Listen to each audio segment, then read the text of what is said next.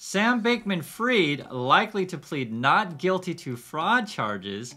U.S. prosecutors had charged the FTX founder with engaging in criminal conduct that contributed to the cryptocurrency exchange's collapse. And my thoughts on this one is good luck, Sam. I mean, both Gary Wong and Carolyn Ellison basically did a plea deal. They pleaded guilty, and you're going with, not guilty. Well, good luck. This is just a rumor so far, and this, like I said, the headline is likely. We'll get a probably official announcement, I believe, in the next day or so, and I'll report that when we get that. One of the things that's also going on as well, I'm sure you guys know, there's a big fight to get the money that FTX does have. So it's not like they don't have any money. They have some. How much they have is anyone's guess. One thing is going on is the Bahamas. I was seeing this over the holiday. I guess they seized like 3.5 billion in assets. So this could be crypto, this could be cash. You also have physical assets like real estate that could be sold. Essentially, you have all these people in line trying to get their money back, and people are essentially trying to skip the line. So we'll see what happens with that. And, I'm trying to catch up on the holiday sort of news that was happening. I'm sure you guys are enjoying the holiday. And again, Happy New Year. And we'll get back into the swing of things. And one of the things I've noticed, it's really interesting, is so many sort of money slash finance channels are all making videos about Tesla, of like how Tesla's been poor performer, these kind of things. And yet all those said people were all pumping Tesla for the next couple of years. And it's the same with FTX. I warned people about FTX. I warned people about Tesla. It turns out I was right. Most channels out there were wrong, but it is what it is. And essentially what it is that people just believe whatever they want to believe. And unfortunately, when the party is going and the hype is there, it just seems like things are going to go up forever. But unfortunately, that's just not how markets work or the economies work. It goes in cycles. Things just don't go up forever. Now, interest rates are going up, and essentially what's going to be happening is a lot of people are going to be losing their jobs. And if you're losing your job, do you want to go out and buy an expensive Tesla? And not only that, do you want to buy expensive Tesla and have to pay higher interest on your car loan, right? That's going to sort of soften demand.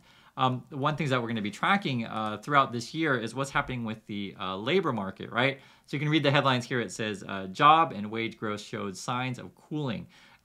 This chart is actually really good to see because you can see how, basically we can say there was a big dip in payrolls, right, during the pandemic.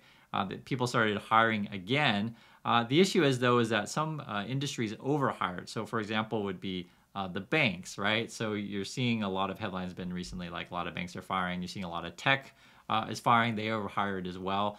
And there is hiring in the market. However, it may not necessarily be in the industry that you want. I was looking at this thing here, and they were basically saying that, like, people still need to be hiring and say, like, for example, transportation, say airlines, restaurants, hotels, these kind of things. As you guys probably know, we saw that Southwest meltdown over the last couple of days. They just don't have enough people, and plus they have, I guess, old computer systems, these kind of things. But there's going to be some industries that are hiring and some that are not. However, overall, unemployment will likely go up. So the prediction that the Fed has been saying is that by the end of next year, it'll be 4.6% unemployment. We are currently sitting at 3.7%.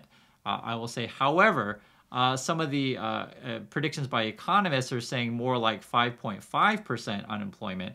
Now, the reason why these numbers matter is that, again, we're at 3.7 right now. And the Fed, they always try to give you the rosiest scenario possible, right? So they're saying, hey, guys, 4.6. But chances are it'll be worse than that.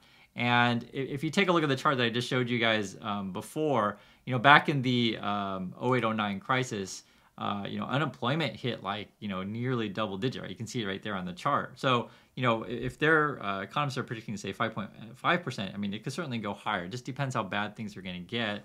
And then one of the things that I was looking at as well in terms of how bad things are going to get, the IMF, they were saying recession will hit a third of the world this year.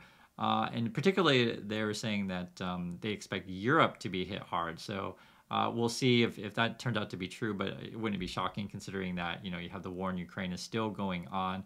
And it is what it is. And, I mentioned before, right, it depends what industries you're in and stuff like that. And it's interesting because talking about the USA, we're talking about recession in USA and jobs and stuff like that.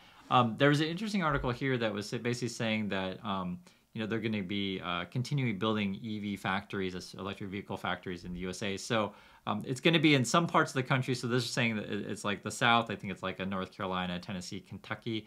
If you're in a state where they're building a new factory to build electric vehicles, let me know. I think I love to hear the news.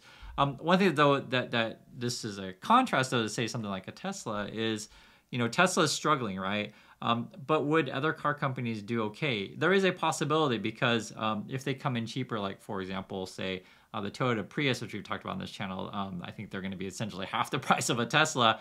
And if from the eyes of the consumer, if they say, hey, I can pay half the price and I can get the equivalent fuel efficiency slash cost, it's probably worth it.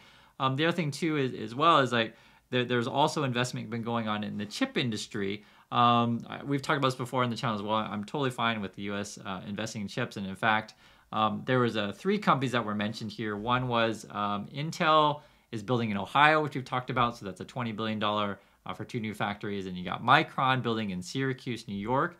They're saying 20 billion. It's like 20 billion here, 20 billion there, and then you got Taiwan Semiconductor was saying like, hey, we're spending 40 billion in Phoenix. So even though unemployment is going up, there is some jobs out there, right? It just depends what industry you're in and also which region of the country. So it's not necessarily everywhere. And this one thing I mentioned to you guys before on this channel is sometimes for opportunity, you have to be willing to move to a city where there are jobs and also have to be willing to go into an industry where there are jobs. So that's something that I want you guys to be thinking in your mind of like, how can you be flexible to be successful in this world?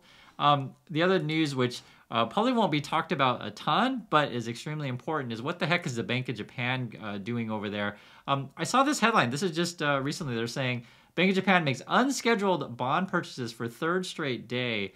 And when you see these sort of words of like unscheduled, it's a bit odd.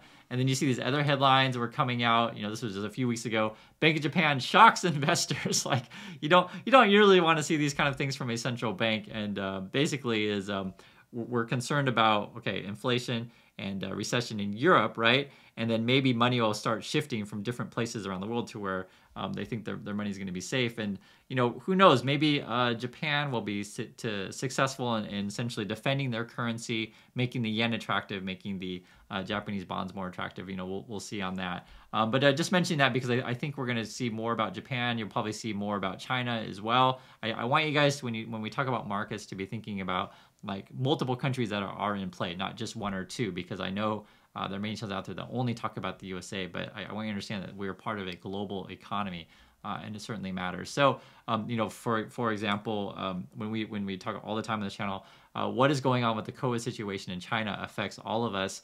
We're concerned about whether or not there's going to be a variant. You guys know that they've come out of lockdown, so we're seeing, unfortunately, a death toll going up. We're also worried about a variant here, or say you're there. I'm in Korea, but in the USA. So this is the headlines. Highly immune evasive Omicron XBB.1.5 variant is quickly becoming dominant in the USA as it doubles weekly. And I was like, what the heck? So my advice is always the same with this kind of stuff. So one, be it jobs, have job skills that companies need, right? And the companies are willing to pay for. And then also too, when you come into the virus, protect yourself, right? If you're sick, don't be like spreading it to other people. And if other people are sick, avoid said people. So always the same advice. For some reason, when you talk about COVID, some people just lose their minds and they just say, just treat COVID like the flu or the cold.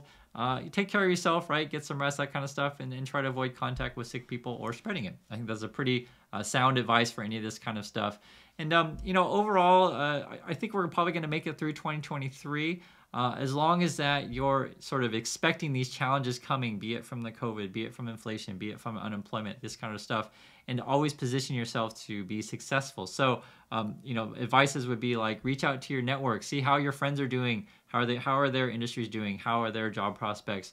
Also, too, look at your own sort of resume, look at your own LinkedIn, this kind of stuff, update these sort of things, and just always be prepared for the, unfortunately, inevitable slowdown in the economy. So I do expect 2023 to be more of the same in terms of like, market's probably going to be either flat or go down. I don't think it's going to be any crazy rallies, anything like that. And, the main issue is just that it takes a long time when inflation, gets to be where it is, where prices are so high, and then companies have to pay, workers more money to come to work because workers are like, hey, rent's too much and food's too much, pay me more or I'm not working for you. And it just creates an endless cycle of high prices, right? High inflation. So it's tough to control. And until that goes down to the Fed's 2% target, right? 2% inflation target, we're probably going to see a lot of pain in the market and stuff like that. And so this is sort of why I emphasize the same sort of themes over and over again. And it doesn't hurt to repeat, right? Have job skills that companies are willing to, pay for, and also to be realistic about, your expectations. I think what got a lot of people this past year was just unrealistic expectations and too much hopium. So try to do my best to keep you guys informed, and let's get back to the grind, I guess, of 2023. Now that we're in a new year, and I do appreciate you guys joining us every day. And this has been your Daily News.